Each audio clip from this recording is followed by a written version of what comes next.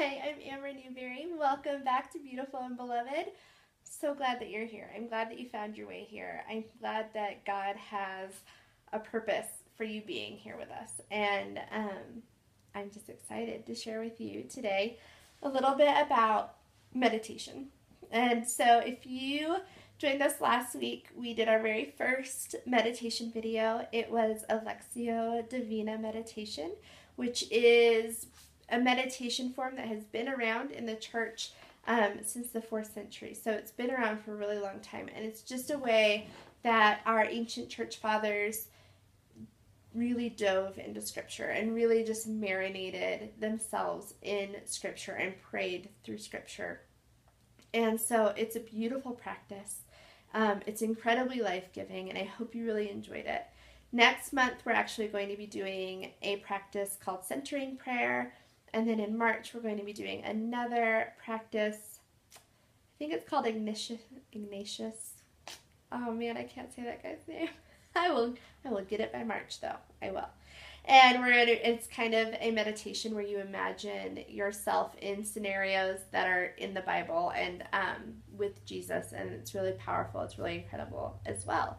And then as we go through all these different kinds of meditation, my hope for you is that you will discover what kind of meditation is best for you, which kind of meditation works best for you and your circumstances in your life and your soul right now. And then we can get you more guided meditations in that specific genre, and then so you can have a daily meditation practice, because really that's the goal. The goal is a daily meditation practice. And I think you're probably like wondering why. Why would daily meditation be my goal in life? And so I want to talk to you about that today. Like, why meditation? Meditation is seen all through the Bible. King David meditates near constantly. His Psalms begin with, in meditation. And in his stories, he is just meditating and crying out to the Lord on a regular basis. So meditation has biblical roots. I believe that the Bible is God's invitation to us to live a life with Him. And so meditation's in the Bible. The meditation is in that invitation to do life with God. And so that's number one, why it's important. Number two is that meditation actually is really, really good for your brain. It's really good for your brain, and it's actually really, really good for your body. And there's all sorts of science out there that can tell you about why and how and the specifics of that goodness.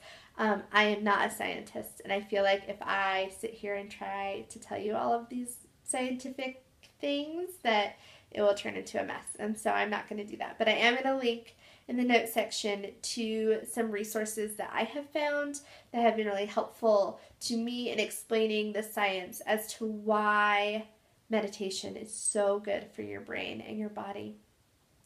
Sitting quiet with God for 15 minutes a day rewires your brain. It reworks the way that the pathways in your brain fire. It's incredible. It's incredible, the things that I learned about just with a little research. And so if that's something that is super appealing to you and that you would like to know about, definitely check out some of the resources I linked, and then do some of your own research, because it's really mind-blowing, the kind of things that meditation can do really just for your mind alone. Meditation is also really incredibly good for your body. To sit and to take in deep, cleansing breaths is something that we as Americans, or we as humans, just don't do enough. We don't breathe in air and let it fill our bodies before letting it leave. And we don't come to a complete emptying, a complete end of ourselves before we begin our next inhale.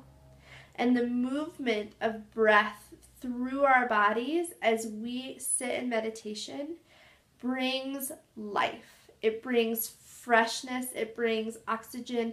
It brings blood. It brings all of the good things that are of life into our bodies.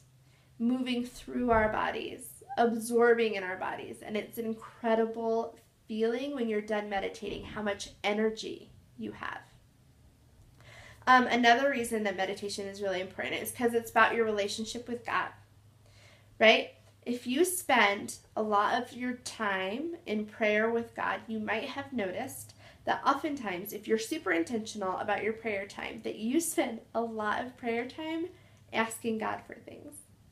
You spend a lot of time, like, you open up your prayer like, God, you are amazing and you're magnificent, and I am a humble daughter, I'm a humble servant, and I am just coming before you to ask for all the things, right? And they're not even necessarily things for you, but like I have a list of people who like I run through in my head, or like a list of people who I've said I would pray for, right? And I'm like, oh, and also for this, for that, and for that, and this, and this, and this.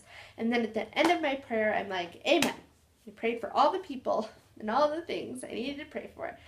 But very rarely have I sat quiet.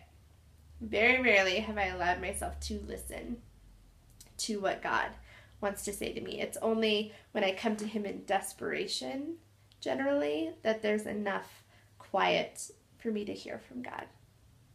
So meditation is an opportunity for me to sit and be quiet and hear from God in a circumstance when I am not desperate, when I am just sitting and open and ready and willing to hear from Him, and that's a gift.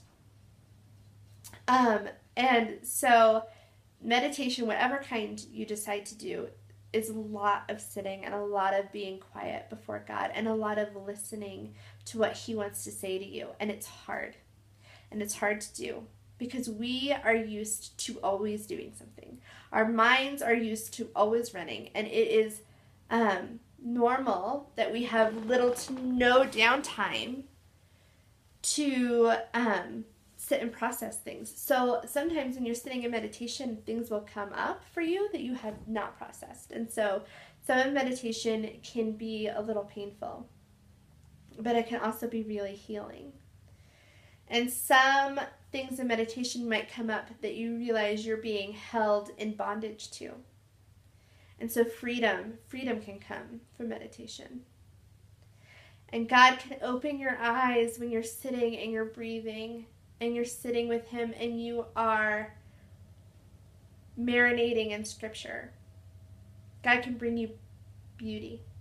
He can show you where He has done miraculous, incredible things in your life. And He can show you where things are so beautiful that you have never even noticed before. So, the ultimate goal for Beautiful and Beloved is to help you find healing, chase beauty, and fight for freedom. Meditation does all those things. Brings health and wellness to your body, to your spirit, to your mind, to your soul, to your strength, to your heart.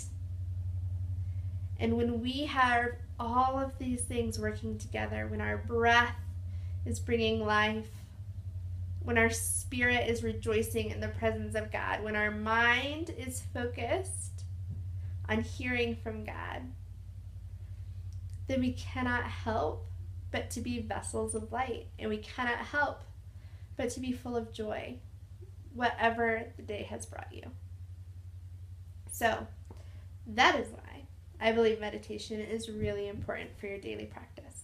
And I hope that as we go through 2017, it will become something that is easy for you to bring in to your everyday. If you want to check back at the blog at beautifulandbeloved.com, I'll also link it here in the notes.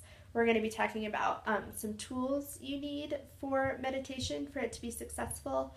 We'll also be writing about some ways you can make meditation part of your everyday that don't make it feel like an extreme chore. So if you're looking forward to those things, make sure you check our blog. Also, next Tuesday, we'll be back here with some essential oils that really help deepen a meditation practice.